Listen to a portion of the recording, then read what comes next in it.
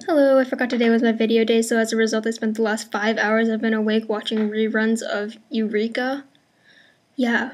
I mean, I can't say I've been terribly productive anyway in the 4-5 days I haven't posted a video. I mean, I don't even remember what I did for the past few days. I finished my digital painting.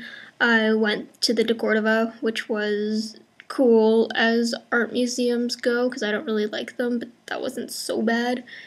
And yeah, I spent a lot of time in lab, which was awesome because I got to do a DNA extraction and gene sequencing, which is fancy. And I got to pull the legs off weevils, which was disconcerting, but it was fun once you got used to the fact that you're pulling legs off dead bugs. Oh, I also went for crepes and for some Five Guy burgers, but yeah.